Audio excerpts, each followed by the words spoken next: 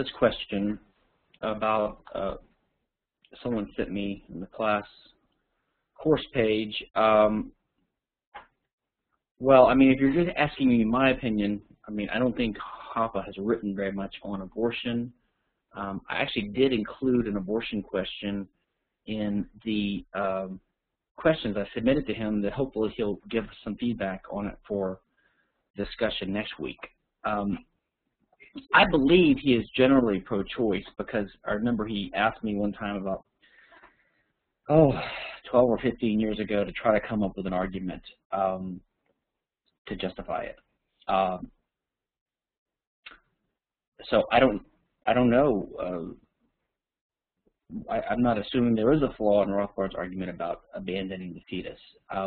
My personal view is that certain actions give rise to positive obligations. So if you harm someone or put them in a position of peril, then push someone in a lake who can't swim, you have an obligation to rescue them. And I think there's a similar argument that because of the dependent nature of the child, that you have positive obligations to your children because you brought them into the world. So that's the basic argument. I mean, another could be that the fetus is a human who has a right to life, and there is no reason the parent needs to kill it. It's not really a threat. Now, there are some people who have written a book called Solomon's Knife by Victor Coman, a libertarian science fiction novel, which posits this transoption procedure. And the idea is that medical technology permits any woman who's pregnant to take the baby out and put it into another host mother. So there's really no reason anymore to have abortions. If you want the baby out, you give it to another woman. That would change the complexity of the debate.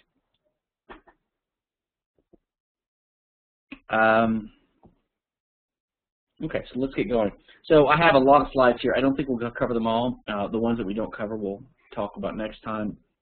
A lot of these topics blend into politics and economics. So some of these are somewhat political as well. And so it makes sense to cover these in the next week as well. So where we left off, we talked about epistemology, and last week, economic methodology and dualism. Okay, so for the methodology part. Today I want to continue the end of that lecture and talk about a few more things, and then we'll get to some economic issues and applications.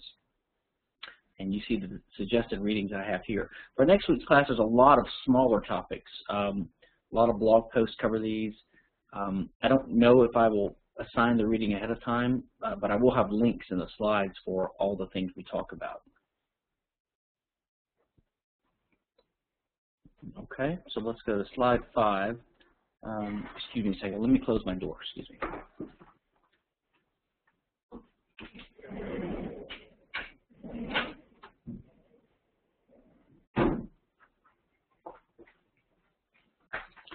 Okay, I mentioned last time in the epistemology discussion, there's a lot of hostility by Rand and objectivists to Kant, and as I mentioned, that is directed towards a idealistic, subjectivist type interpretation or construction of what Kant wrote. And to the extent they're characterizing him correctly, I think a lot of their criticisms make sense. But there, as I mentioned, there's a realist tradition of Kant that Hoppe and Mises share. And so actually there's a lot more similarity between Hoppe and Mises' style Kantianism and Rand's own view of epistemology. So, for example, Ayn Rand talked about an axiom. If you remember, this is sort of analogous to what Kantians would call a priori statements. She says it's a statement, it's a fundamental statement, it's the base of knowledge.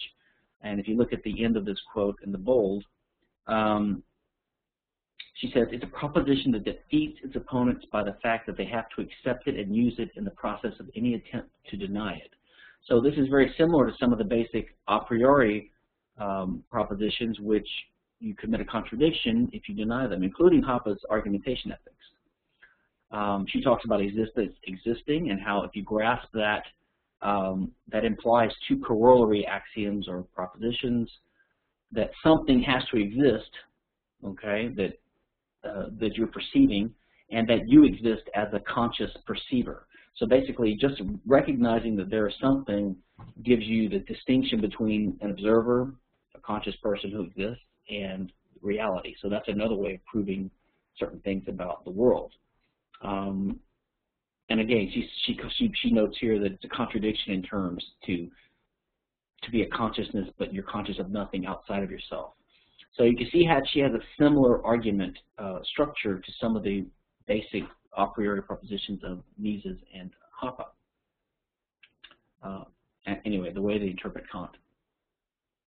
I prepared this chart some time ago trying to sort this out, trying to show the parallels between the thought of Rand on the one hand and the sort of Misesian or even Rothbardian or maybe a more normal type of terminology. So what Ayn Rand called her philosophy of objectivism, okay? In that philosophy, she does recognize, sometimes, she's not always consistent, that the value of things is relational. It's a relation between a person who values something. Now, she might go astray on the intellectual property stuff when they talk about creating values, but for the most part, when she talks about objectivism in terms of value, she's talking a relation. And this is similar to what Mises would refer to as subjectivism, that basically value is from the subject's point of view. Now, when Rand talks about subjectivism, she means what we would call relativism. Okay, so when she criticizes Kant for being subjectivist, she's saying he's a relativist or an idealist. In other words, we can't know anything true or certain about the real nature of the world. Now, Rand has a formulation that value is something you act to gain or keep, and/or keep. And this is very similar to the Misesian notion of demonstrated preference, right? That you demonstrate that you value something when you act to achieve it. Now, what Rand calls action in general, that is just anything humans do, that is what you can think of in Misesian terms as rational action. In other words, they think of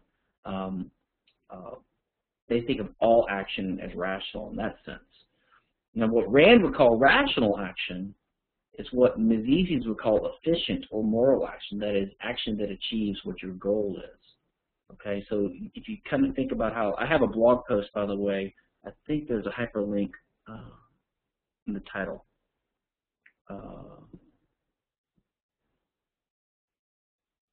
I think if you click on that axioms there on the previous page, there's a blog post I did which explores this in more detail. Now, as I mentioned before, Rand, her ethics is consequentialist or hypothetical because she's like, if you choose to live as a man, or you could say it's what Roger Long and others call an assertoric. Let me type it in here, assertoric. An assertoric hypothetical, that is, since you choose to live, then the following results. So her ethics is consequential, as is Mises is utilitarianism. You know, if you want peace and prosperity and harmony and cooperation and productivity, then you should favor the free market, etc. Now, as far as terminology, Rand's and even Rothbard's terminology is more Aristotelian, whereas Kant's is Mises and Hoppe are more Kantian. And finally, when Rand talks about something being intrinsic, Mises would call that objective, but not too important here, but interesting nonetheless. Oh, here's the post here. The top link there has more detail about this for anyone who is interested. There's a couple of articles that talk about this too, about the compatibility between Austrian economics and objectivism, despite the protests to the contrary of the objectivists. Now, there's something I think I talked about logical positivism in last class. I want to bring up one other related thing here. Some of you may have heard of legal positivism. And for years, I struggled in my mind to think, why are they using the same word? Is there a link between them? Is there a relation? And it's hard to find anything good on this. I've blogged about it a little bit. Here's how I think about it. So legal positivism is a school of thought in legal theory which says that, well, it has a couple of parts. First, it says there's no inherent connection between law and morality. Okay? And then another claim is that laws are made, say, constructed by humans. So a lot of times people that advocate natural law are on the other side of this. They think there's a connection between law and morality. Now, when they say there's a connection, it's never clear whether they mean conceptually, whether they're saying there should be a connection, whether they're talking about the best way to classify law. And largely these discussions are empty because they're by non-libertarians who don't have a clear grasp of political theory and reasoning. And so they tend to resort to the second meaning of this, that is, we can't know what laws there should be, so it's got to be whatever a sovereign state issues, like the legislature, Congress, or whatever. Okay, so in my view, of course, law should have a moral base, but you can still identify a law that exists in a given society as some kind of legally enforced rule, a rule that's given widespread legal enforcement by whatever the enforcement mechanism is in that society. If it's a society with a state, it's going to be the rules that the state ends up enforcing, not dead letter laws that are never enforced anymore, but things that generally you can expect to have a good chance of having some kind of serious consequence if you break it. So I think you can identify laws without saying that they're moral. So the first part of legal positivism, I think, is perfectly compatible with natural law thinking and with libertarianism. You know, I can say there is a law against evading income tax. There is. That doesn't mean I justify it. See, the libertarian has the luxury of saying, just because I identify a law existing doesn't mean I have to grant that it's legitimate, because we don't have to resort to whatever the legislature's done to determine what the law should be, because we have a theory. We don't have to resort to what the majority thinks. Now, the second part of it, I think, is objectionable. Law should not be thought of as being made. That is legitimate law. Just law should be principles that can be shown to be justified and compatible with justice and individual rights, libertarian property rights, basically. So this legal positivism has to do with how we can recognize what a law is, even if it's not a just or a fair law or a moral law, and with where laws come from. Slide 9. Now, okay, so I've already talked about this part. So let's go to slide 10. This is also a type of legal realism, okay? So let's skip that for now. You guys can read up on this later if you're more interested. Now, logical positivism, as I mentioned, is this monist view, empirical view, scientific view. The idea that we have to test things to know if they're legitimate, okay?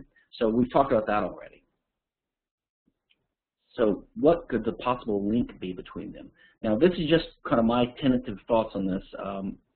Maybe someday I or someone can write a longer article about it, but this is what I'm thinking. Both of them share an antipathy for what's called metaphysics in the derogatory term. They're both monist and empiricist. Okay, and here's why. Well, I've already talked about why logical positivism is. But if you say if we say a law is unjust or just, okay, the legal positivist would say that's an unscientific metaphysical claim. It doesn't have any teeth to it. It doesn't have a legislature decree. It doesn't have the vote of the majority. Something sort of non-normative they can sink their teeth into. So basically, the legal positivist, in the bad sense, doesn't see any reality to a normative realm. This is why they're like monists, okay? So he's sort of like the empiricist or the logical positivist, because he sees things as, he only counts them as real if they have some kind of direct or physical consequences, right? So in the realm of logical positivism, that means that your theory is testable somehow. You have to have some data to it. That they only count things as real if there's data. Otherwise, they dismiss it as merely analytic statements or what they sometimes call metaphysics. Likewise, the legal positivist says that a law is real only if it's enforced or issued by some authority. Okay, so I think that's sort of the link between those two types of thought, and they're both flawed in a way. So it leads the legal positivist to dismiss moral reasoning, like we would have. You know, I'm saying that's just mere wordplay or it's babble. Okay, so this is why they resort to, I believe they resort to legalisms and law and economics so they come up with welfare criteria where we try to maximize utility.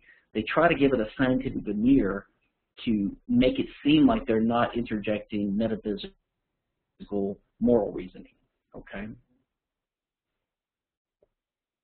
And I have an example here. I mean, I used to listen in law school to Rush Limbaugh, and he would always say, someone would say, why shouldn't, if alcohol is legal, why shouldn't marijuana be illegal? He would say, well, it's illegal.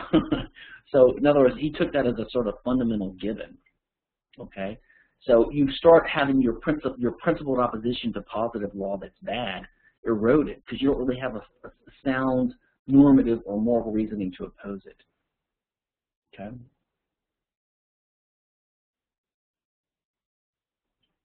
And so then you start thinking of legislation, like in the civil law, as the supreme source of law. Okay, so that's just a link I've seen there. Now, we're past the issues from last class, so let's go on to talk about some economic and some political issues. A lot of these are sort of interrelated, but all I could do is take what I thought were some interesting and provocative illustrative areas of Hoppe's thought. Now, we've already talked about his economics in the earlier lectures in different ways. Talked about his classification or his taxonomy of types of socialism, his views about the source of wealth, property and scarcity views, things like this, and also his epistemology, which is part of his economic methodology. We talked a little bit about his economic views in the Banking and Nation States article discussion as well. So let's take now some concrete areas. So one issue that I've always found very helpful, one of Hoppe's formulations, I found it useful in all the discussions about intellectual property and getting it sorted in my own mind. What is the sort of central mistake that's made behind a lot of socialistic type arguments? And quite often, the mistake being made is believing in a property right in value. Okay. Now, as I mentioned, even Ayn Rand seems to do this sometimes, which talks about people being creators of values. We are producers of values, and as producers or creators, you own what you create. If you create a value, you own that value. But of course, this is very sloppy thinking, sloppy terminology, and it's not rigorous thinking. If you go back to the original sort of foundational concepts that Rothbard and Hoppe lay out in their beginning of their political theory and their economic theory, it's very rigorous and clean and crisp. And Hoppe is very clear. Property ownership is the exclusive control over a specific physical object in space. Okay, and so then an invasion would mean the uninvited physical damage or control of these things without the permission of the owner. So basically, property rights are in the right to control economic goods or scarce resources. And so invasion would be the invasion of the border of that thing or the use of that thing without the permission of the owner. Okay? So as Hoppe notes here, a widely held view holds that the damage or diminution of the value of someone's property is also a punishable offense. So the problem with this, and this view infuses a lot of the reasoning we have, a lot of the reasoning behind people when they advocate socialist laws and things like this. The problem with it, as Hoppe notes, if you have a proper understanding of the subjective nature of value, you realize that value is not a thing you can own. Value is a relationship, and it's subjective. That's between the subject or the person valuing something. It's how he regards the thing. It sort of informs what he would do or what he wants to do with that resource. So you can't own the relationship. You can own the thing. You can have the right to control the thing. If you allow property rights and value, the problem is almost every action any individual can ever perform could alter the value of someone else's property. So, for example, if person A enters the market for the marriage market, or another market, it could change someone else's value. And if A changes his own valuations of beer and bread, okay, or decides to become a brewer, that changes the value of the property of other brewers and bakers. In other words, if someone moves in across the street from you and starts competing with you, then the value of your business may go down. but you don't have a right to the property in your business. That's because that would mean you have a right to what other people think about your property. That would mean you have a right to their bodies, in a sense, their head or their evaluations, which is, of course, unlibertarian. Okay? So, and this is actually the logic behind protectionism and mercantilism, right? When the government protects people from competition, it's because the competition hurts the value of their business or their property. Okay? But as Hoppe notes, while a person has control over whether or not his actions will change the physical properties of another's property, see, so you can choose to be a trespasser or not. You can choose to respect the borders of actual physical property of the people, but you have no control over whether your actions affect the value of another person's property, because that's what's determined by other people's actions. So how could you be responsible for changing the value of other people's property? You have really no control over that. And again, I've mentioned this before, but there's two fundamental ways to acquire wealth. Number one, the private way, which would be either homesteading, production, which remember means transforming your own property into a more valuable configuration, or contractual exchange. So either exchange, production, or homesteading, or by expropriating and exploiting homesteaders, producers, or contractual exchangers. There's no other ways. Yeah, exactly. That is Oppenheimer, Jacques. So, but you have to think here. You have to recognize this. Production is a way of gaining wealth, but it's not an independent source of ownership. Okay, so you can make your property more valuable by transforming it, but you don't acquire new property rights when you do that, because you had to own the thing already. You had to own the resource already in order to transform it. So production doesn't create new titles. Homesteading is the only way to create a new property title. Contractual exchange is a way of acquiring a previously owned thing. It's a transfer of the title. And production is the reworking of something that you have title to already. Okay, so how does this play?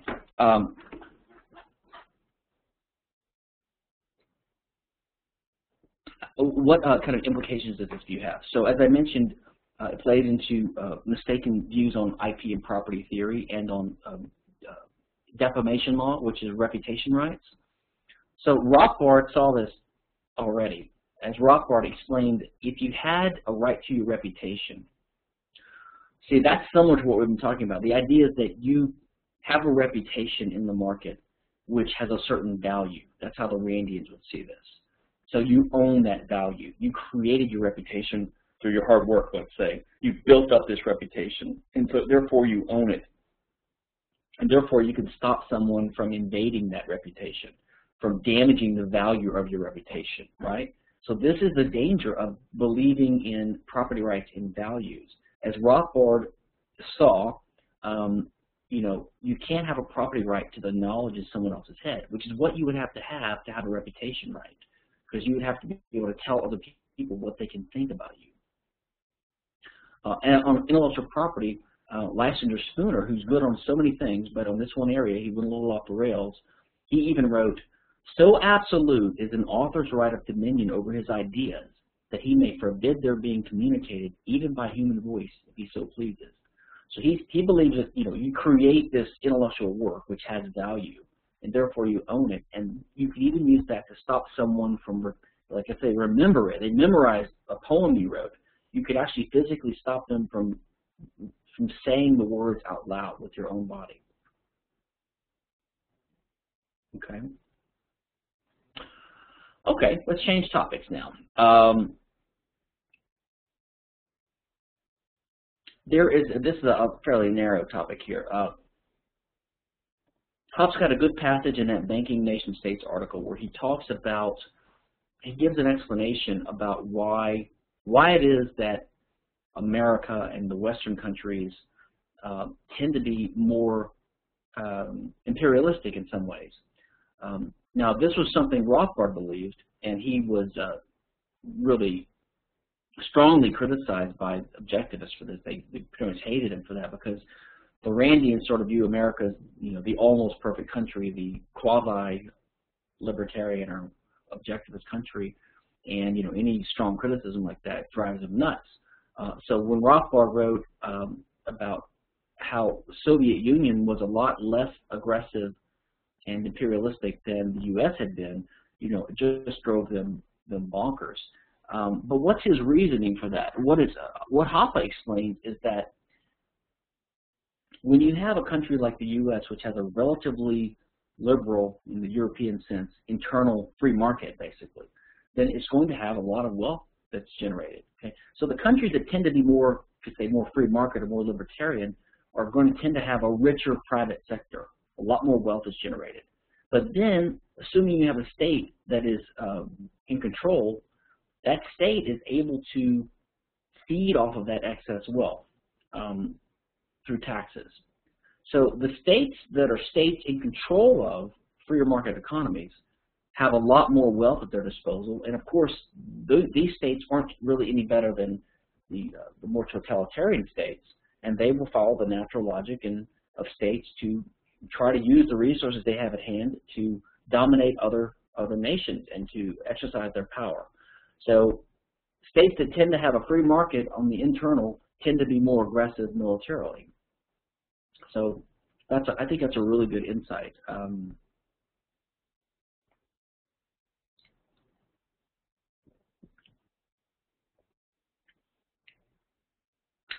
This plays, by the way, into what we're going to talk at the end of this lecture, or the end of the slides, next lecture, on Malthusianism. Okay. And this also plays into Rothbard has in Power and Market, the second part of the combined man economy state power and market volume. He's got an analysis of the types of taxation, and I think he calls them like binary intervention and triangular intervention, different types of state regulations and taxation. And Hoppe is drawing on this here. He says that the states like, say, Soviet Union, or the ones that don't have, see, look at this bottom quote here on slide 21. Regulations have a peculiar characteristic of requiring the state's control to become enforceable without simultaneously increasing the resources at its disposal. So it's, from the state's point of view, it's a waste. To have a regulation that just tells A and B what not to do doesn't really give the state wealth they can use. Okay? But if you simply allow a free market and tax it, you could take a lot of the gains from it that way. So as Hoppe describes this kind of regulatory state, it requires the state's command over taxes, but they don't produce any monetary income from the state. They satisfy pure power lust, as when A prohibits B and C from engaging in trade. Okay, so when you stop the free market, okay, but taxation does help the state. Okay.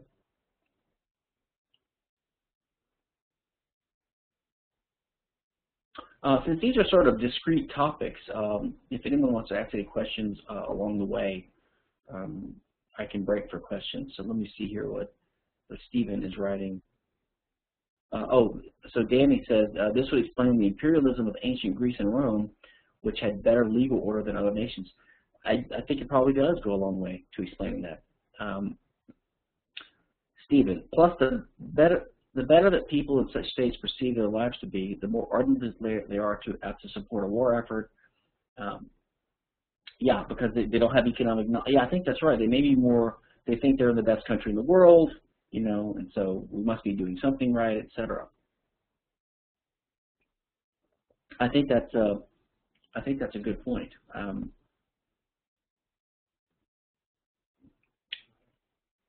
Now there's a really interesting paper Hoppe has called Marxism and Austrian Class Analysis, or Marxist and Austrian Class Analysis. In this paper, so what Hoppe argues is that he's going to present the basic claims of the Marxist theory of history, their class analysis, and he's going to argue that they're all correct, okay, but that they come from a false starting point, and to show how to give a correct spin on this. Okay, so let's go through the main tenets of the Marxist belief system. So number one, and remember, Hoppe agrees with all these. He thinks the Marxists are right. he says, well, first of all, the history of mankind is the history of class struggles. Okay, we agree with that. It's the history of struggles between a small ruling class and a large class of people who are exploited. And the primary form of this exploitation is economic. That is, the ruling class, whoever they are, expropriates the productive output of the exploited. Okay, or as the Marxists say, it appropriates a social surplus product and uses it for its own consumptive purposes. Okay. Now we'll see that we disagree on some of their applications of this, but the Austrian Misesian libertarian Hoppian system would agree that this is the history of mankind. And number two, the ruling class is unified by its common interest in upholding its exploitative position, okay, and maximizing the surplus product that it's exploiting. It doesn't deliberately give up its power or its income. If it loses it, it's got to be wrested away from it through struggles, okay? And that ultimately depends upon the class consciousness of the people being exploited.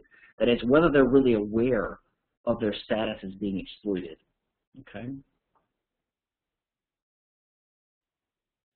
And finally, not finally, number three, the class rule manifests itself in certain arrangements regarding how you assign property rights, okay?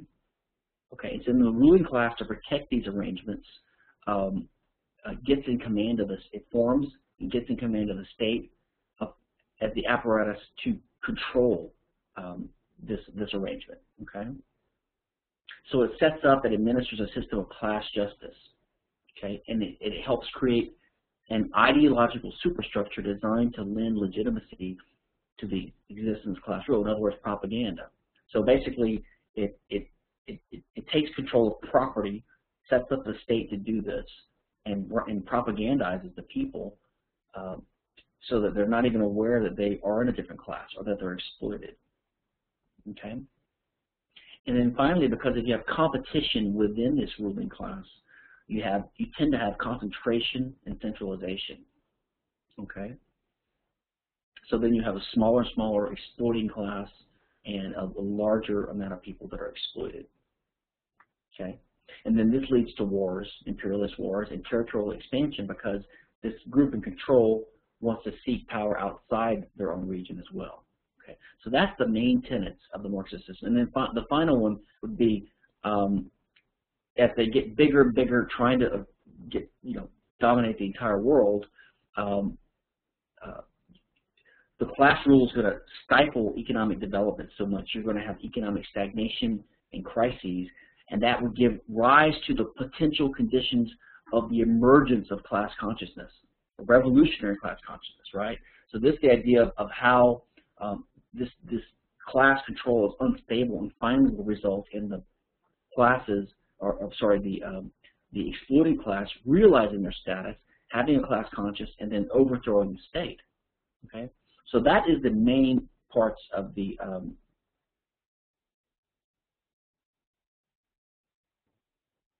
Marxist belief system. So what Hoppe says is you can justify all these things, but Marxism cannot, because they derive these tenets from an absurd exploitation theory. Okay, so basically their view is this: the pre-capitalist social systems like slavery and feudalism are characterized by exploitation. That is correct, and we would agree with them on that. Okay, so they have that correct insight.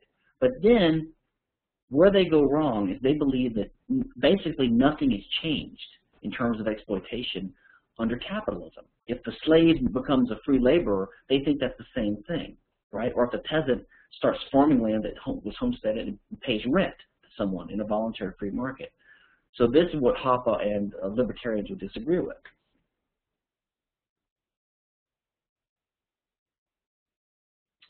Dante, I see your question here. I'm not sure if I understand it.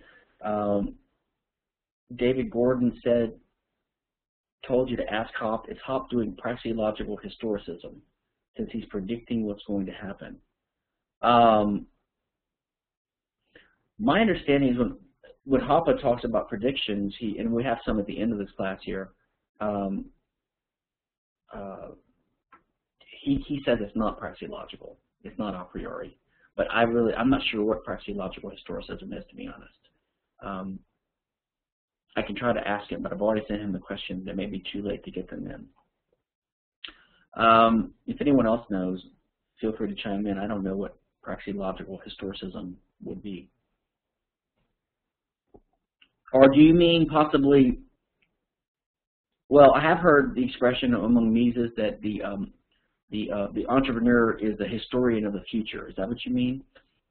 So in other words, what an entrepreneur does in trying to predict what the future will be when he's deciding what projects to engage in, what prices he forecasts there will be, he's trying to understand human purposes and motives and figure out what they're going to do, similar to what a historian does when he analyzes historical facts to try to understand the reasons and motives of the actors on the scene at the time. But that's not praxeological, I don't think, to try to forecast the future.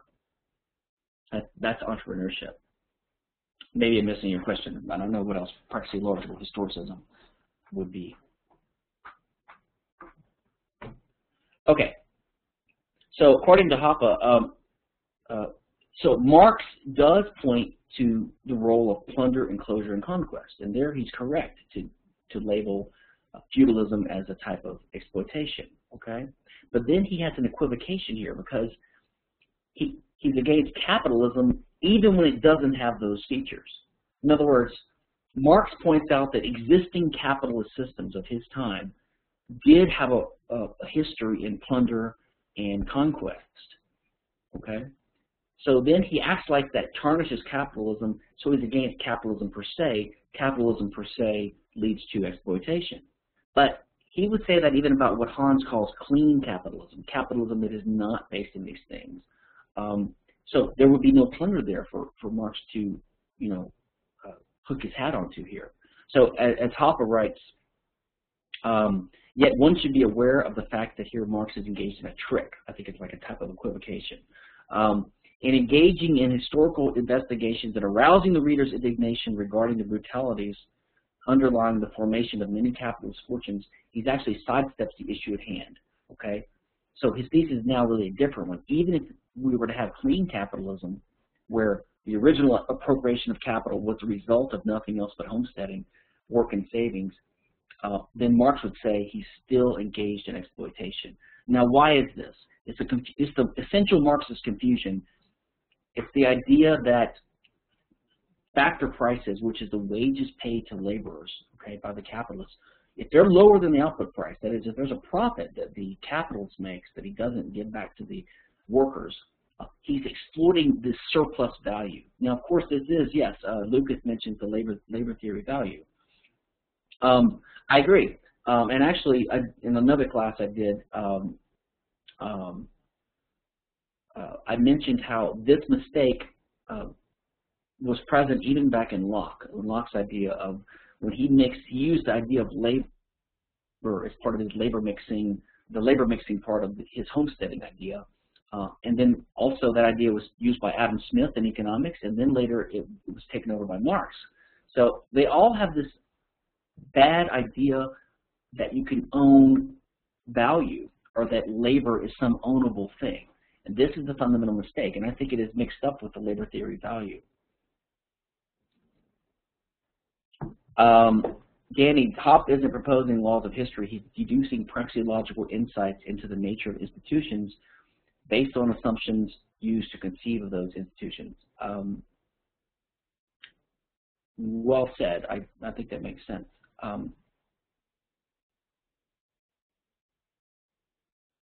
Carl, hold on. Let's get a page or two down and let's see if we address that in Hans's analysis. If not, remind me. Okay. So, but in Hoppe's view, the reason an employer in a clean capitalist or in a free market would maybe become an employee is because time preference and risk, right? I mean, he wants the money now. He doesn't want to have to wait for it. And also, he doesn't want to take the risk that he might not get paid. The entrepreneur takes that risk and takes the role of waiting and therefore gets rewarded for it. Okay. So basically, if you look at the Austrian theory of exploitation, then this makes sense out of this class theory of history. Okay. By the way, I agree with what Danny's typing here, that predicting history is not the same thing as positing laws of history. And it's not, I don't think it's practically logical to predict history. It's just an attempt to forecast. You do remember, and I think it's in the, I may have it repeated down here in a minute, but Hoppe believes that knowing praxeology can help you, everything being equal, be a better forecaster of the future, because it kind of eliminates certain things that are possible, but it doesn't make you infallible. So basically Hoppe, what he does is he said, look, what's some key differences between our class theory or his and the Marxist theory? Okay, so he says, well, they're right that there does indeed exist something like an exploitation and a ruling class, okay, or like exploitation done by a ruling class, okay. So Marx was correct that exploitation did characterize the relationship between the slave and the slave master and the serf and the feudal lord, okay, but not in clean capitalism. And why not? The difference is under clean capitalism, under feudalism, let's say, there is no recognition of the homesteading principle and self-ownership. Okay, so what happens is the serf doesn't get full ownership of his body and his property that he might have homesteaded. He's exploited because he's robbed. Okay, but if you homestead unowned goods, okay, if you transform them into wealth by production, or if you make contracts with others, you are not exploiting them. This is actually the generation of wealth. It's not exploitation. So in Hoppe's view, Carl, I've never heard the term clean capitalism before, except in this book. So if it's someone else's term, I don't know it. I'm assuming it's Hoppe's term.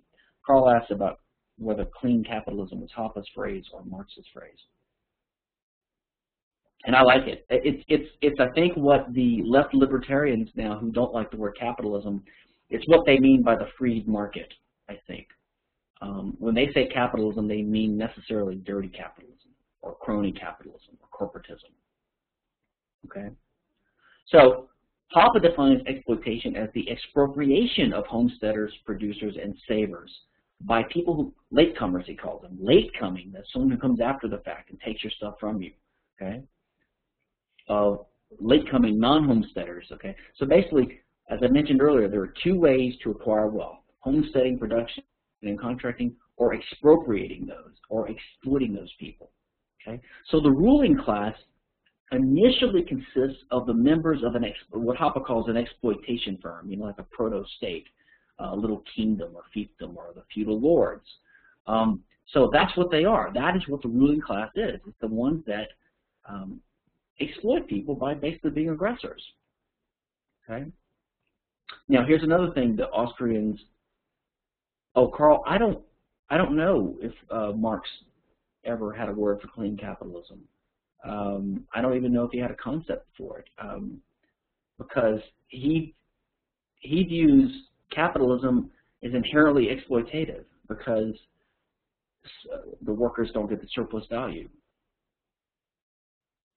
Yeah, I think Jock is right. He wouldn't recognize the concept.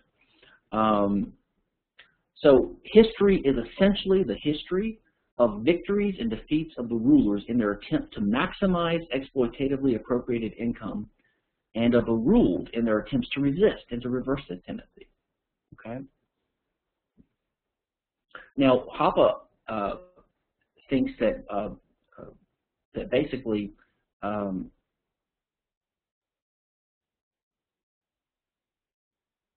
so I'm about to get to that, Antonio, about the class struggle, and when we realize, I mean, Hoppe basically views that the state exists because of a mistake on the part of the exploited class that believes the state's propaganda that the state is legitimate and necessary. Okay, and therefore they sort of are confused by the nature of their exploitation. It's hard to say you're being exploited, okay, if you believe that the exploitation is somehow justified or necessary. Also, as Hoppe notes, with the rise of democracy since World War I, basically, the state co-opts people into thinking they're part of the state. They have the right to vote. We are the state. We are the government. And so if they blur the line between the ruling class and the exploited victims, and so that makes it even harder for people to resist. Okay. Now Hoppe notes that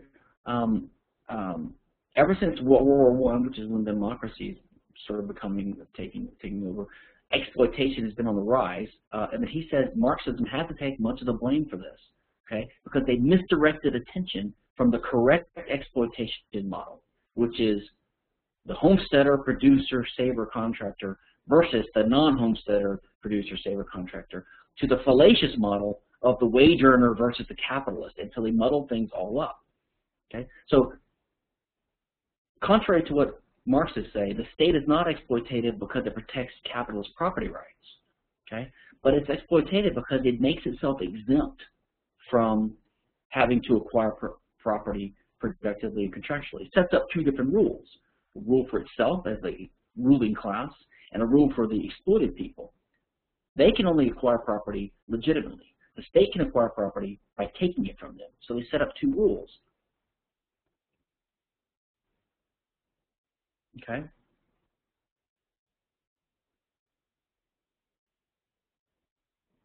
So what Hoppe believes is the class consciousness that we need to raise is the awareness of the nature of the state as the exploiter. Okay. So this is what basically the goal of libertarianism is. It's to make people aware of the true nature of the state. So yeah. So back to the questions earlier.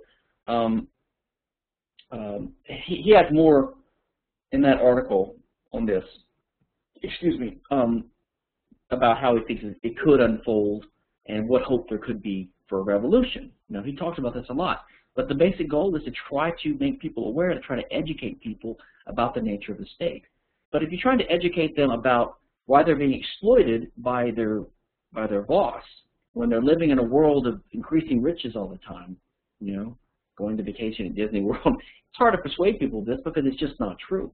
So we need to get off the sidetrack that Marxism put us on, start worrying about surplus value and the labor theory of value, and focus on the nature of the state as the fundamental ruling class that exploits the people. Okay. Any questions before we go on? Did I address the earlier questions? If not,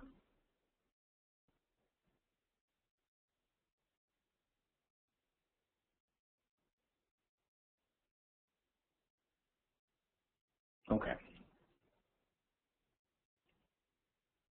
Okay, well, let's go on. So now we're going to talk about monopoly a little bit here. This is not too extensive of a discussion, but basically, Hoppe here talks about, well, first of all, the standard view in economics, of course, is that you could have monopolies arise on the free market. And the government's got to come in and regulate these monopolies with all the variety of federal antitrust law, you know, the Sherman Antitrust Act, the Clayton, I forget the names of them all. That's one of my least fun experiences in law school, was taking antitrust class. Hated it. It's horrible for a number of reasons. Now, Rothbard and Walter Block and Hoppe are really good on this. Mises, I believe, was less so. He had a few remnants of the older approach, but the Rothbard was more radical.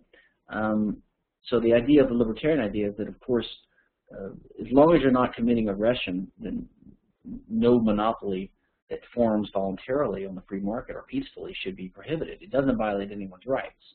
So if two manufacturers want to collude and set prices, they have every right to try to do that. People want to form cartels, they can do that. If they want to have vertical price restraints, price fixing, all that's fine. I mean, this is part of the free market. And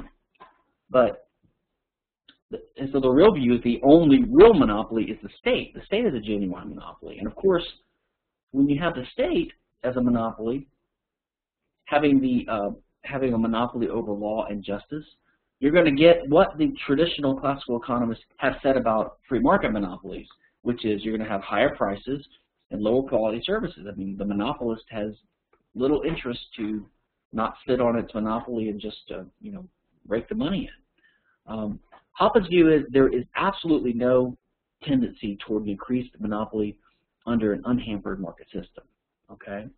Now, he talks about two periods about how after the Civil War in the U.S., 1867 or so, to about World War I, the U.S., that was a period of extremely unregulated market activity, much more free market than we have now. Ever since World War I, the government's become a lot more interventionist. So according to the classical theory, you would expect to see monopolies forming on the free market in that first period. Okay? But historically what we saw is there was insane, intense competition and prices were continually falling. Okay? So in fact, what actually happened was we started having monopolization in industries only when the leading businessmen became successful at persuading the government, the state, to interfere with the fierce system of competition, like in that first phase, okay, and start passing regulations to make competition more orderly, right, to protect firms what they call cutthroat competition. What Ayn Rand called in Atlas Shrugged the I think the anti-dog-eat-dog rule, you know, and as I've noted in another context, a lot of the people that support IP law say they're against unbridled competition. You know, in other words, just too much competition. So basically, under the free market, we see that there's a lot of competition, and that competition starts going down, and monopolies start to rise when these businesses get in bed with the government. And we have crony capitalism, right? And the government starts passing laws, regulations that help these guys. Now, this is agreed to by some leftists, like Gabriel Kalko, a famous historian. He said it was not the existence of monopoly which caused the government to intervene in the economy, but the lack of it. He sees this more clearly than a lot of conservative and economists would see it. Okay? If you look at this post I have here, I have a lot of examples from Rothbard and Kalko and others about how the federal government, for example, in the U.S. has passed lots of laws that ostensibly on paper most people are used to thinking of as hurting big business. Like they think of the minimum wage and pro-union legislation and environmental laws and even the FDA as harming big business, right? But the truth is actually the opposite. These big businesses almost all wanted these regulations because they could afford to pay the regulation tax, but they knew that the small upstarts couldn't. So it's a way of basically putting a wall up around your market and protecting yourself from competition. Okay, so monopoly doesn't arise on the free market. Monopoly arises from the interventions of the state.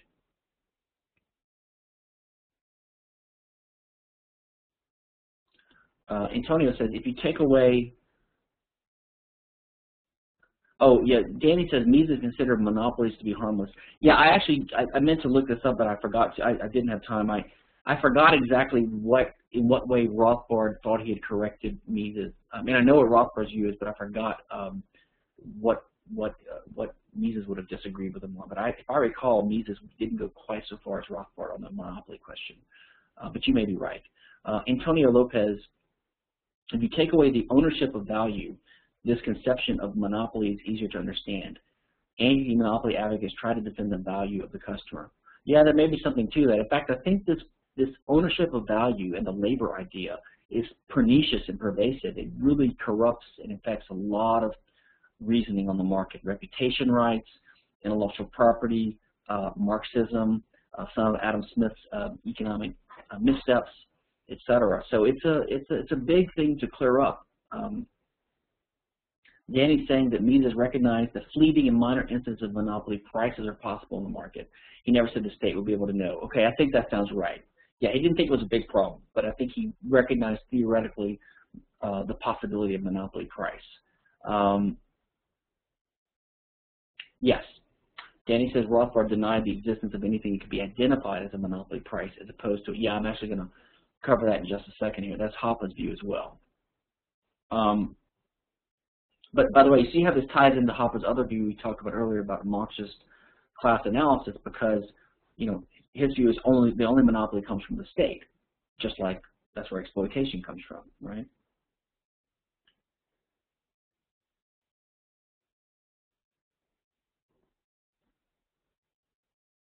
Okay. So this is basically similar to Rothbard's view as well. Okay. Oh, maybe I don't have a slide on here. So you're right, Danny. This plays a role in the public goods issue too, which we're about to turn to. But yeah, you're right. There's no way to distinguish between a monopoly price and a non-monopoly price on the free market. The only way to do it would be to actually bring in a coercive invasion, and that ties into Rothbard's value theory, right? His idea that we know that people are better off if they exchange, right? They're both better off after a voluntary exchange, but because value is not numerical, not cardinal, or utility is subjective, and you can't compare it interpersonally, you can never say that if A takes something by force from B, that everyone is better off on net, because on net has no meaning. And all we know is that someone is worse off. That is the coerced party. Okay, so that you see that the Rothbard utility and welfare economics ties into this idea too. The only way we can say there's a monopoly price corresponds to the idea that the only time we can say that someone is harmed is when they're coerced. Otherwise, if they voluntarily trade, we have to assume they're better off. That's why monopoly prices cannot exist unless there's coercion or aggression, actually. All right, let's turn to a related discussion. This comes in the chapter right after this one, actually. Well, there's two chapters. There's one in, by the way, I think in the class notes I had the wrong chapter. I had chapter 10 as the monopoly chapter, but it's, as you can tell, it's chapter 9. Chapter 10 is on public goods, which is not completely unrelated. So the idea of public goods, well, when I say not unrelated, what I mean is the fallacy of the public goods idea is similar to the fallacy of the monopoly idea, in that there's no way to distinguish between a monopoly and a non-monopoly price if there's no aggression involved. And there's also no way to distinguish between a public good and a non-public good. But the theory is that there are some goods and services that are special, okay? And basically, there's a free rider problem because you cannot restrict the enjoyment of this good or service to people who pay for it, like defense. You know, if you have defense that covers a whole nation, then everyone benefits from it. So if someone's able to get out of paying, then they're benefiting without paying, and that would lead to a free rider problem, and it would be underproduced or not produced at all. So the idea is that the free rider problem, this public goods problem, causes certain public goods to be underproduced. Okay? And then the second part of the theory is, well, and therefore the state should form to provide these public goods and should tax people to pay for them. Okay? But now,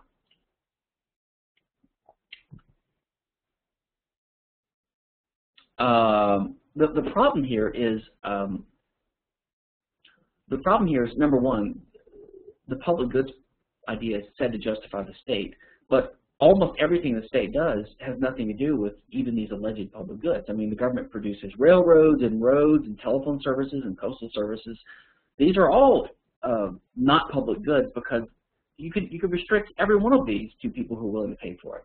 Charge people to use the postal service, charge people to use the telephone, charge people to use the railroad or the road. So why does the government do these kinds of things? These aren't justified by this. And furthermore, there's free riding of even private goods. And so Hoppe gives a rose garden example, which, by the way, he gives also, I think he uses an example in his discussion of ownership of value, right? If you own a rose garden, your neighbor might benefit from seeing that beautiful rose garden. So the value of his house might be higher because you have a rose garden, or he might have some subjective value that's higher. Well, if I chop down my rose garden, now I've reduced the value of his property. If he has a property right to the value of his property, he can stop me from chopping my rose garden down. So you can see how assigning property rights and value would actually lead to undermining property rights, which is exactly what intellectual property does, by the way. It gives someone the right to stop you from using your property how you see fit, based upon this fallacious notion of ownership with value. Same is true with reputation rights. In any case, Hoppe gives an example of a rose garden. So your neighbor doesn't pay for you to upkeep and build and construct this rose garden, yet he benefits off. He's a free rider. Okay.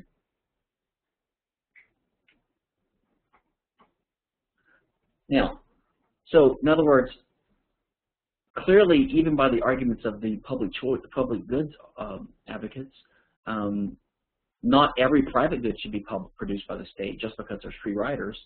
So where is the line? Okay. Now, and Hoppe also explains that history can show that all of the so-called public goods states provide have at some time in the past actually been provided privately, okay, or even today are provided in some country. Post service, lighthouses, help to the poor like charity, police, arbitration.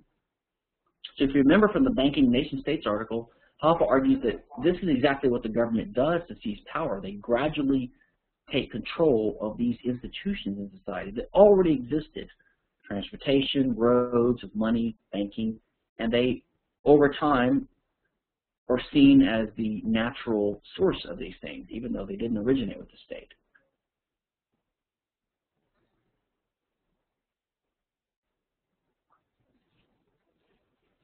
So as Hoppe argues, a clear-cut dichotomy between private and public goods does not exist. This is similar to the point that you couldn't distinguish a monopoly from a non-monopoly price on a free market, as I have noted here. As he notes, now this is where the Austrian focus on the subjective nature of value comes in. By the way, we're going to take a break in a few minutes, but just let me finish this little section up, and we'll take a break. As he notes, under Austrianism, we view goods as subjective, okay, or we view, value as subjective. So all goods are more or less private or public, and they can change with respect to their degree of privateness or publicness as people's values and evaluations change. They change dynamically. They change all the time. They change from person to person. Okay? So all goods have some public aspect and some private aspect, different blends. Just depends upon how able you would be to charge someone else to benefit from it and how much free riding is going on. Okay? Because for something to be a good, it has to be recognized and treated as scarce by someone. Okay? Nothing is a good as such. Goods are only goods in the eye of the beholder. This is the Austrian approach. Okay? So at least one person has to subjectively identify something as a good. Okay? You can't do a test on it to see if it's a good. It's something that's regarded as a good by a person. So they can never be private or public goods as such. It's not a quality inherent in the good. Okay? So the private and public character depends upon how many people, how few people or how many people consider them to be goods. That's what determines their classification as public or private. Okay, now, Hoppe makes another good point. Even if the distinction made sense, even if we could identify some public goods, well, this first of all doesn't provide a good reason for why they should be produced. Just because it's a public good doesn't mean it should be produced, or why the state should do it. Okay? Okay? And there's no end to this reasoning. If you just say, well, unless the state comes in and produces its good, then it won't be produced unless we force people to pay for it. And then a lot of people will benefit from it that wouldn't have been able to benefit from it if we didn't produce it. Well, but there's no end to this reasoning. I mean, you could dream up things all day long that you want the state to just tax people to pay for and make. And you could make the whole country into parks. Okay? But why should we do that?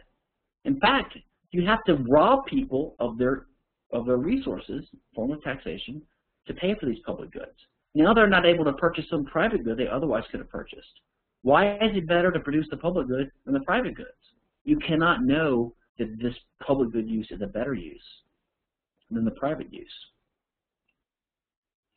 This, again, ties into this Rothbard view of utility and welfare economics, the view that we can only know for sure that something is of value to someone if they act to gain end or keep. I'm sorry, that's the Randian terminology. If they demonstrate it in action, which means they voluntarily do it. It's a voluntary exchange on the market.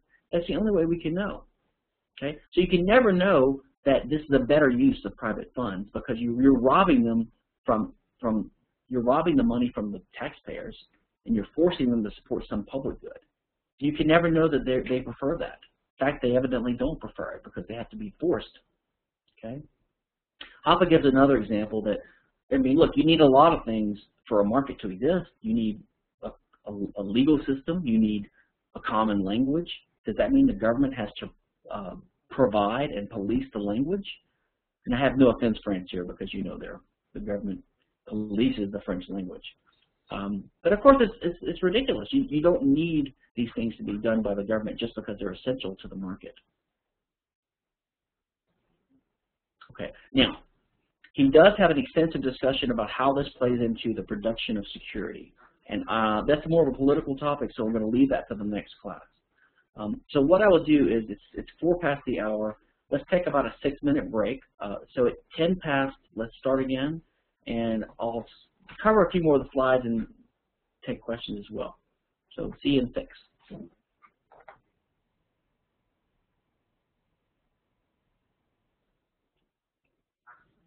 Anyway, okay, it's 10 past. So, all right, before we go on, are there anything anyone would like to discuss or go on? Rick asked about property taxes in the U.S. I think there are some states that don't have property taxes, and there are some that don't have sales taxes, and some that have no income tax. I don't think there's any that have none of all three. I think there's a couple that have only one. Like maybe New Hampshire only has maybe property tax. Yeah.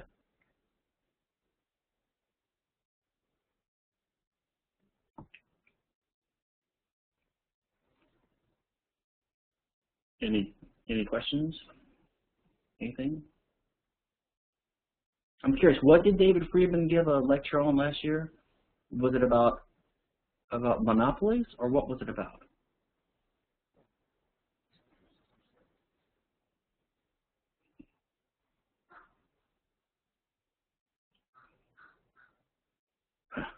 Texas has no income tax, so that's good.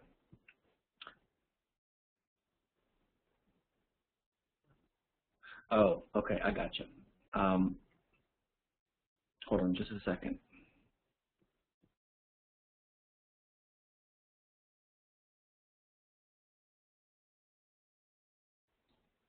Okay, sorry. Oh, market failure. Okay, okay. Yeah, I just don't know. I mean, Friedman is such a utilitarian on the law and economic stuff. I don't know how he would oppose in principle every single possible law that you could imagine being passed to stop some of these problems. But he's an anarchist at least, so.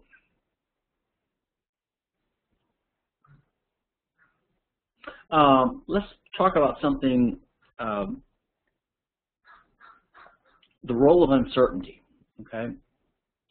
I mentioned this earlier.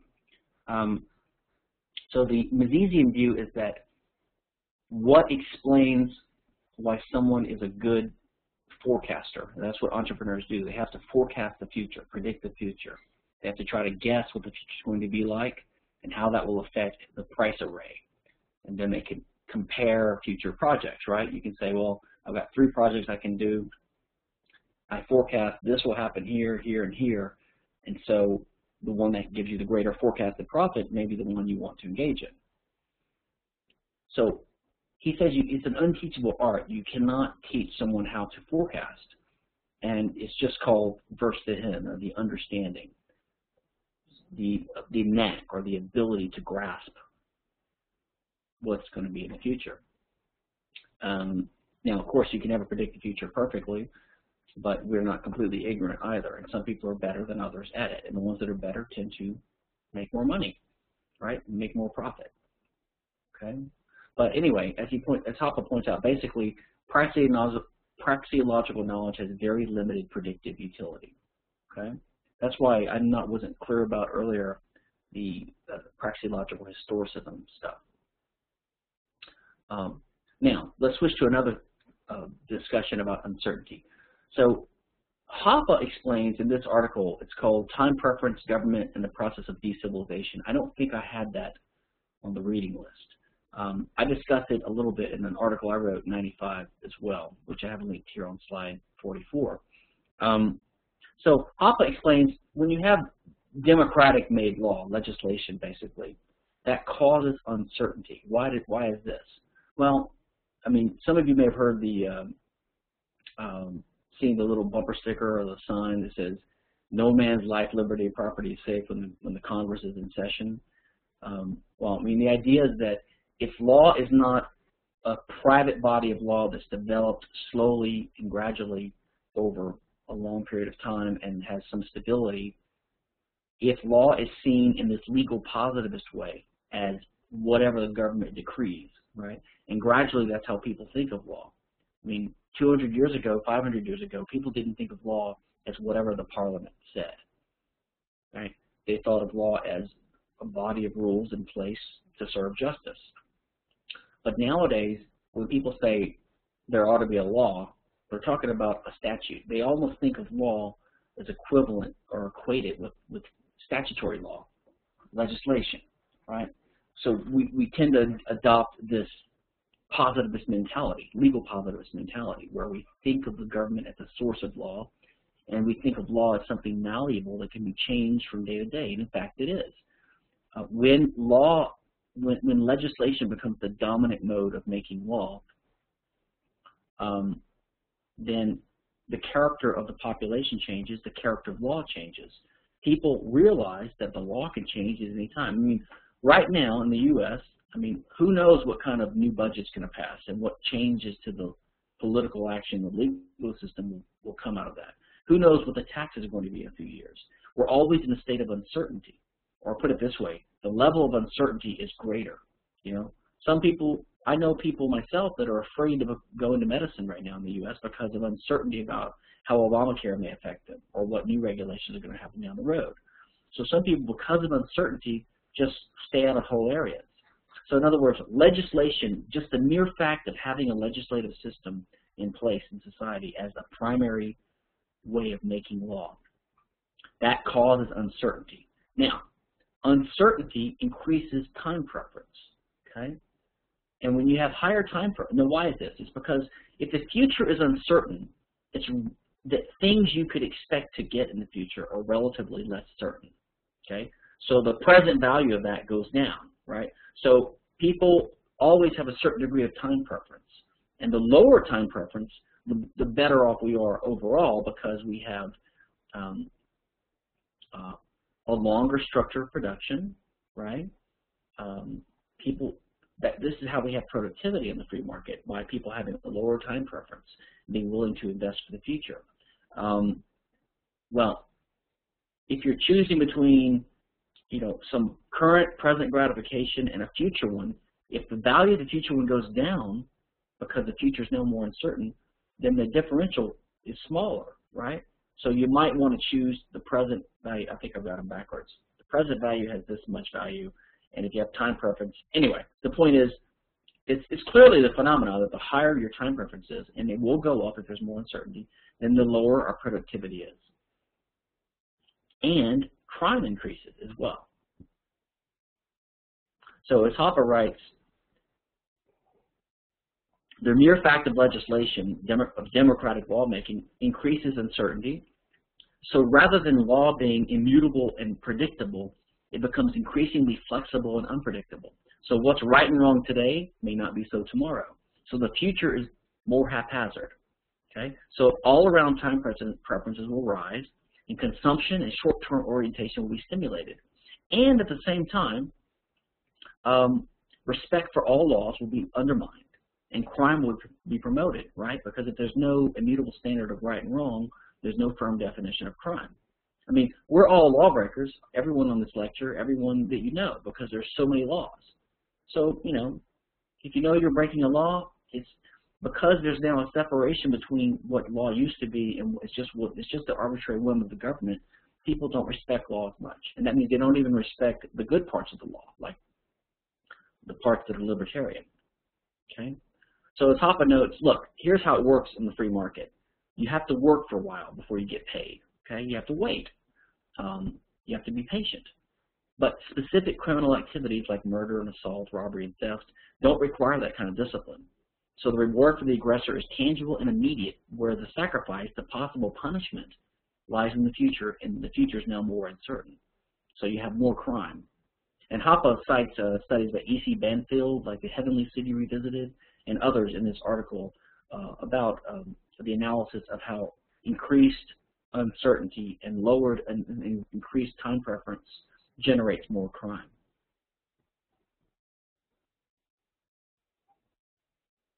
Okay, Hoppe's got an article called The Ethics and Economics of Private Property.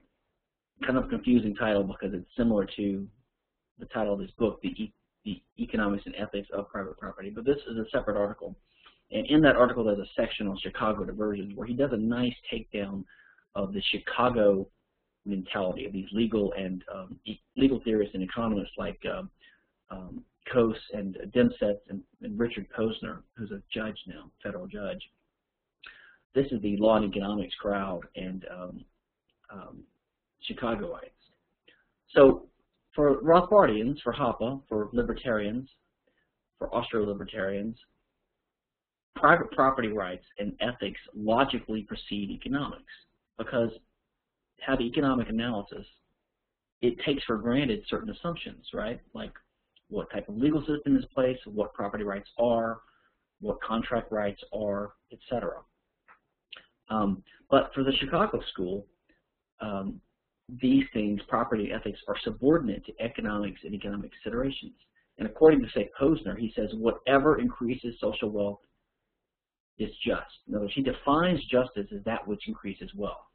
So they give a classic example. So imagine you have a railroad next to a farm. Okay, so the train passes by. Let's assume this is all private railroad, private farm, and the engine emits a spark. Okay, and it damages, causes a fire, burns down part of the farmer's crop. Okay, so what is to be done? Now the classic answer would just be property rights. It would be, well,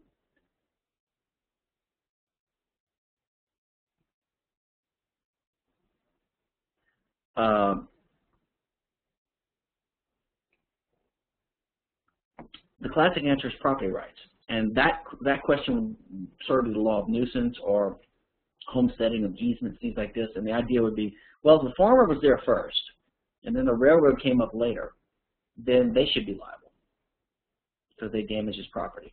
If the railroad was already there, then you could say, well, maybe they've homesteaded a certain spark-emitting easement because that's part of the nature of running a railroad. And if the farmer planted his crop next to the railroad after, he came to the nuisance, we would say in the law. And he can't complain about the railroad harming his property because he took that risk. He assumed the risk. So basically, it's just a property analysis. It's just a justice analysis. Okay? Now, the Chicago answer would be this. He says, first of all, it doesn't matter how you allocate property as long as you allocate them some kind of way. What he's saying is it doesn't matter if you give it to the farmer or to the railroad, if you let them win. It doesn't really matter. If transaction costs are zero, so this is what Coase is famous for, his talk about transaction costs. But transaction costs in the real world are not zero, so it could matter. But let's assume transaction costs are zero. That means the ability to negotiate deals and to get an optimal deal done. So he says, suppose, he takes an example. Suppose the crop loss is $1,000 to A, but to install a spark apprehension device on the railroad or on the train, an SAD is $750. So if that's the case, now if you find B liable, that is the railroad, then they're going to have to put a $750 spark arrestor on. Okay.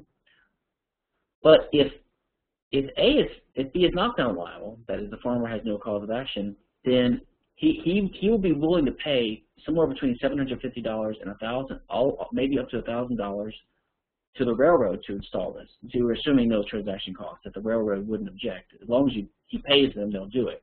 So he pays them, let's say, $800 to put it on. That's worth it to him because his crops are worth $1,000, so he still benefits. Okay.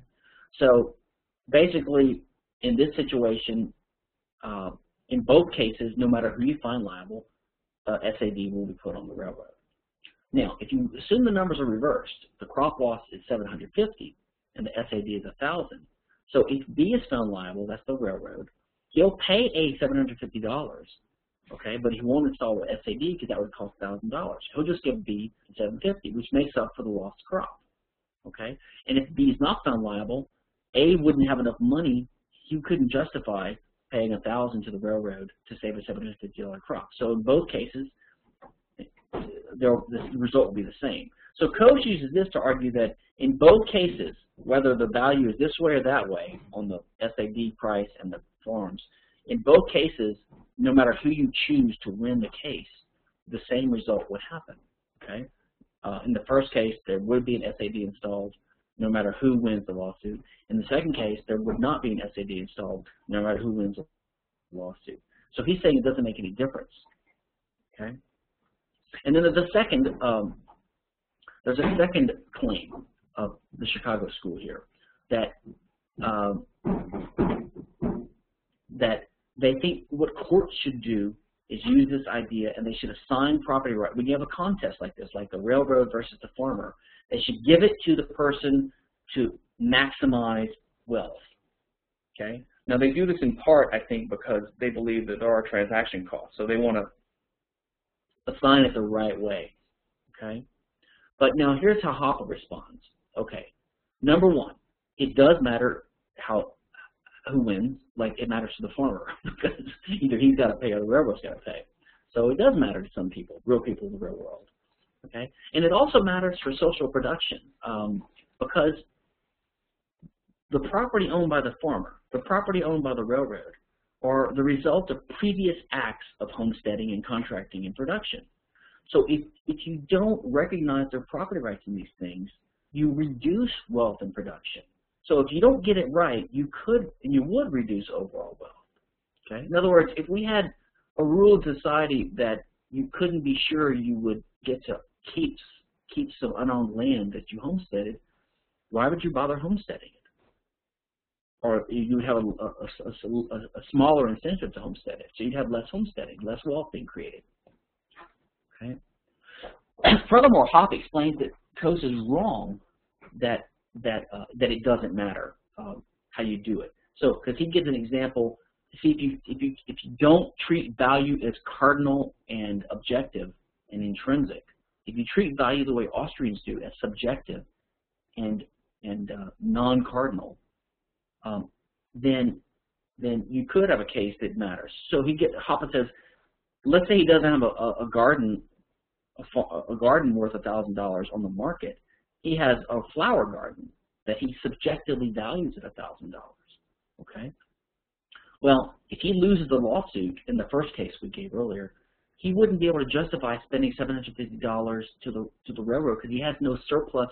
He has no crop money. You know, it's not a crop. It's not a money-producing crop. It's a subjective value-producing garden. So it would make a difference in that case. Okay. So actually, because they have the wrong view of value, the Coaseans get it wrong.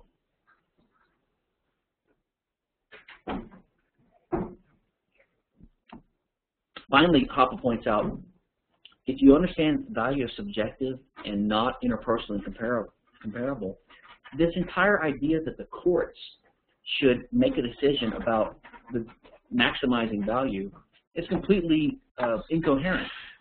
Number one, you cannot scientifically compare. You can't do these cost-benefit comparisons. Okay? Value is not measured in neutrals or numbers. Okay? So number one, it ignores psychic costs.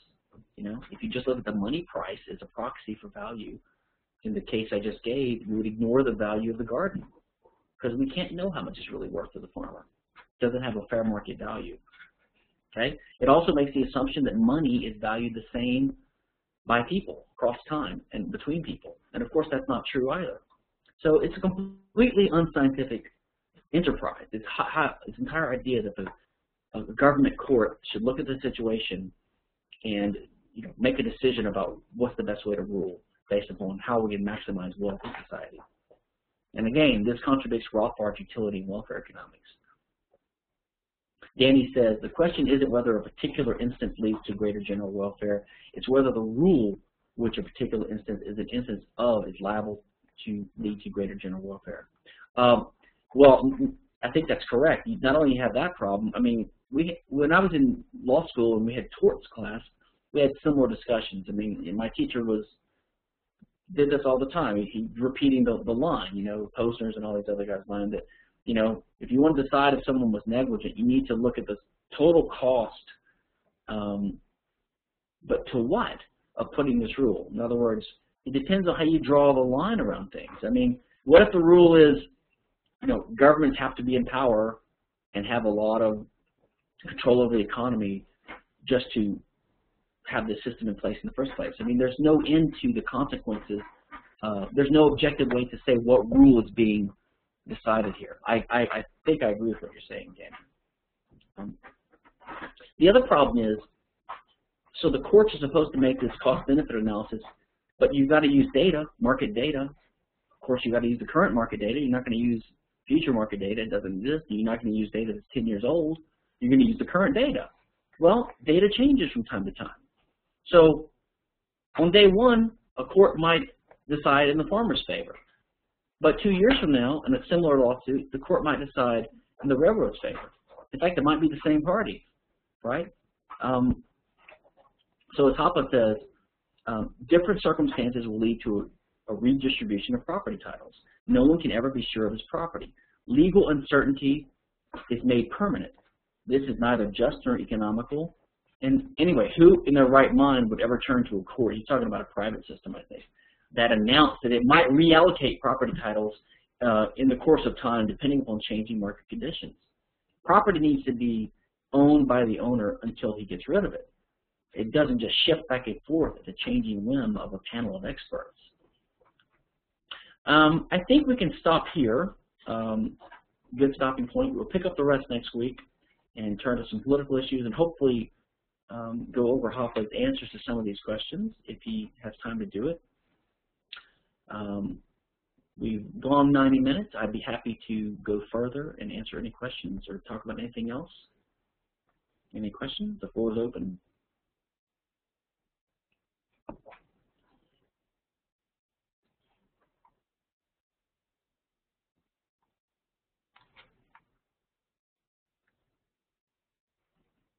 By the way, I have a new class coming out in next month called Libertarian Controversies, 5-week class.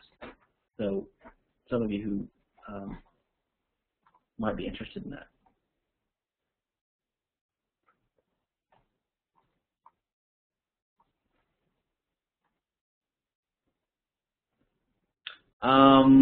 I think Hoppe is not working on a book anymore. He was working on a book about it was the same topic that he did a 10-lecture series at the Mises Institute. It's about history and sociology and the sort of the whole history of mankind, not as a history but as a reframing of it. But I think he gave up because he thinks it's just too empirical and it takes way too much digesting of historical research, and I think he gave up on it. He's got some other ideas he's working on, I think.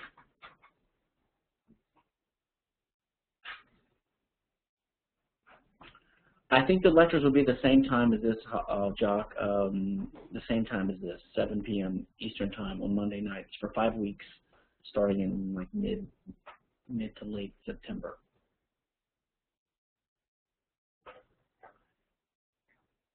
I think it is September 19th to October 23rd, if I recall.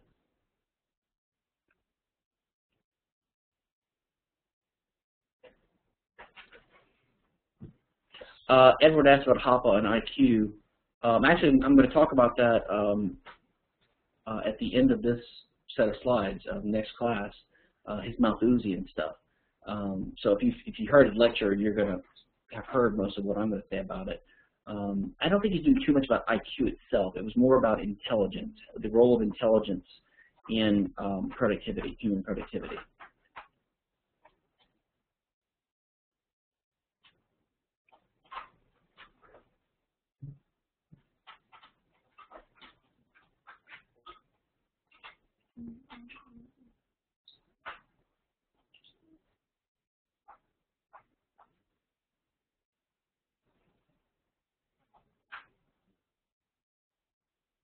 Well, I guess everyone understands everything perfectly that we went over tonight, so that's good. No questions. Or maybe there's nothing controversial. Okay, guys. Oh, no, Dante asked, I don't think Hoppe will take a course. Good night, Jock. Random question from Stephen.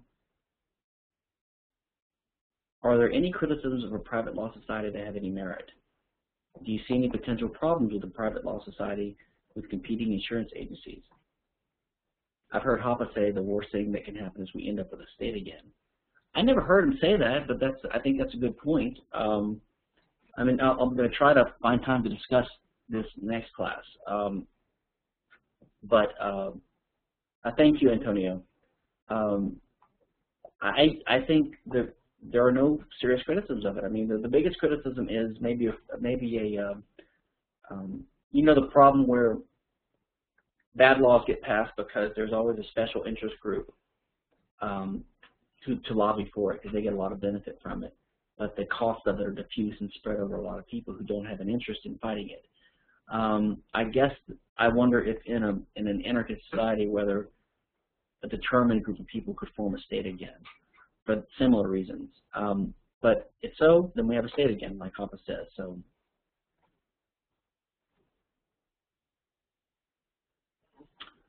Someone asked which weeks the midterm covers.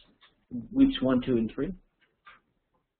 And we'll do a final at the end that covers all 6 weeks, but primarily the last 3 weeks.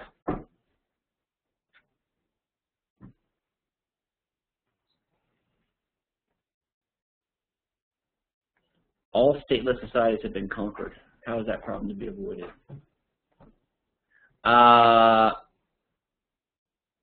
Yeah, that's a tough one. When you have murderous empires with nuclear weapons, I'm not aware of all stateless societies being conquered. But who knows? Maybe we move to the oceans. Maybe we move to outer space. Maybe someone invents some new private weapon that will scare even states and make them leave them alone.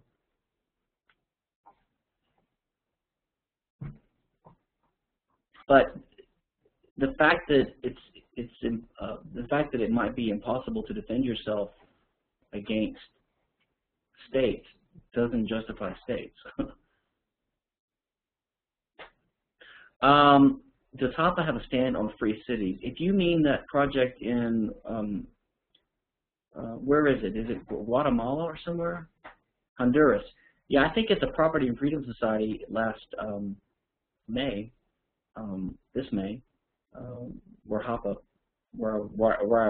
attended it and Hoppe was there. One of the participants came up to me and was talking to me about it. I don't know if he talked to Hoppe about it, but I'm sure he'd be in favor of it. Yeah, he asked a question in front of the audience, and Hoppe was there. I assume he's in favor of it.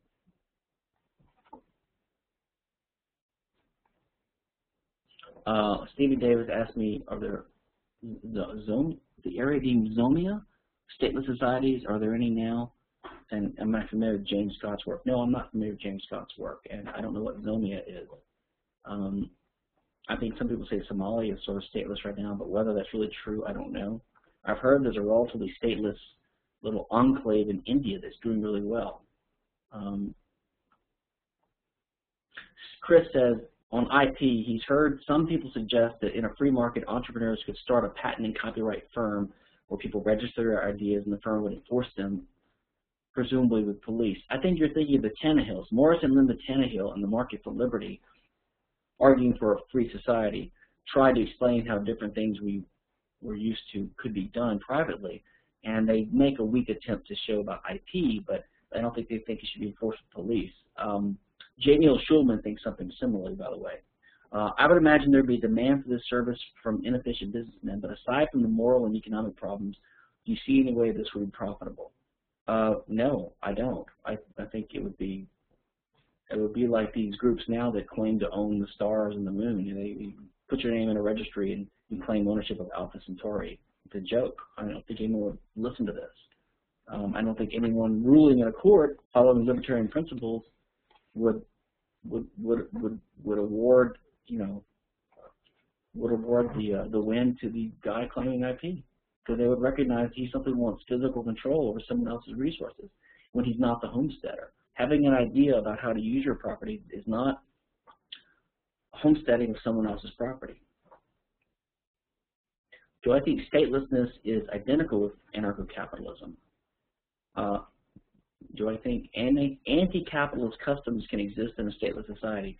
Yeah, I think stateless could be a broader term than anarcho-capitalist. It could refer to any society with no state, and that could include a chaotic situation where there's massive crime and poverty. But I think to the extent if you have no state and you have some kind of society that is an economy, division of labor, cooperation, prosperity, societal customs, then it's pretty much got to be anarcho-capitalist.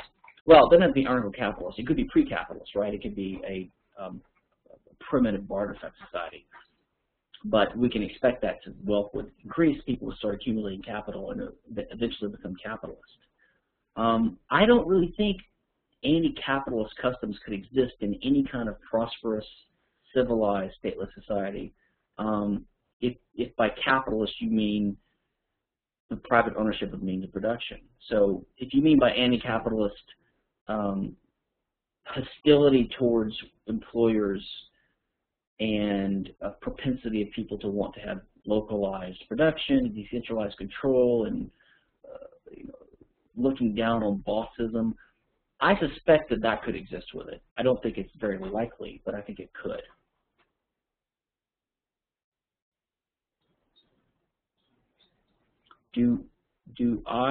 Does Hoppe know about Holcomb? It has come to me twice regarding the Free State World. You mean Randall Holcomb? I think he's got an article where he's sort of arguing for, if I remember, why a state would always have to exist or something like that. I'm not sure. David Gilmartin, how do I compare Hoppe with Gary North or Walter Block on the Coase theorem? I don't think I'm familiar with exactly what Gary North's written on it, but I believe it's pretty compatible with what Walter Block has written on it, on Coase. Danny says, what if capital accumulation was considered wrong and extended family members felt justified in confiscating any unseemly excess held by a prosperous family member? Well, I don't think a society would be very advanced, number one, right? We wouldn't have a wealthy, advanced society. It'd be kind of a primitive type society. And if they felt justified in taking it, then I would say to that extent it's not anarcho-capitalist because that's a type of private crime they're committing, right? They're just stealing.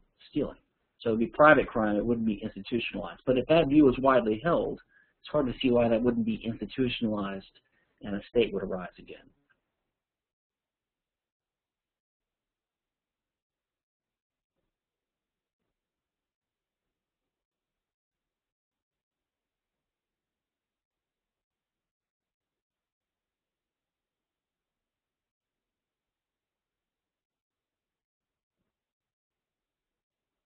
That's interesting, Stephen, about small societies comprising about 100 million people in relatively stateless groups around the world. Could be.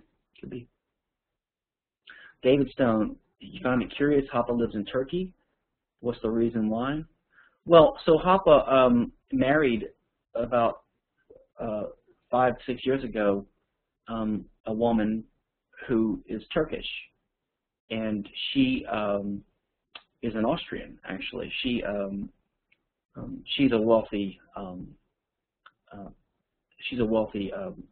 businessman over there, and her family has hotels and other things over there. And so when he married her, he moved there. I think he lives in Austria part of the year too, where his family has a home, I believe.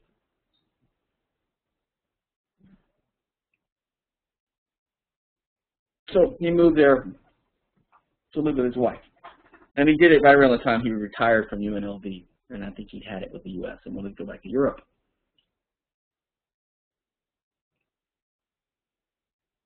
Is the place free-ish? Yeah, it's great. I've been there several times. It's wonderful.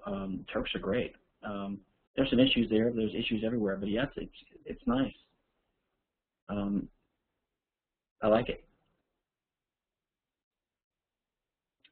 Istanbul, of course, is wonderful, but so is Bodrum, where he lives some of the time. Bodrum, which is a coastal town.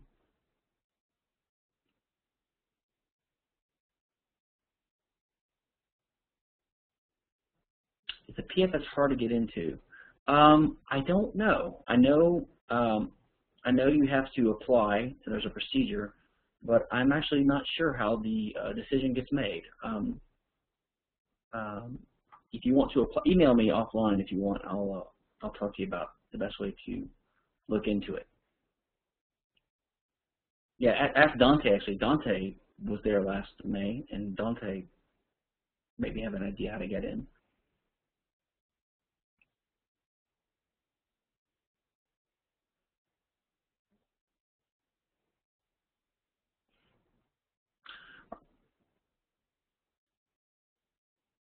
Oh, Stephen Davis, some Austrians think Hoppe and others are too critical of Coase, Friedman, and think they help our cause. What do you think? Well, not on this economic stuff. I don't think they're too critical. I think it's important to get economics right.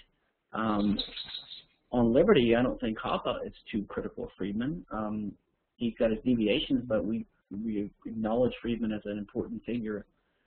Coase has some good stuff too, I think. I think on the transaction cost stuff is all right, and there's something else he's done that was all right. But on this policy stuff and the law and economic stuff, I think it's horrible. I mean, I think the leftists are almost better than these Chicagoites in some ways, right? The leftists have a sounder view of the nature of the state and of exploitation.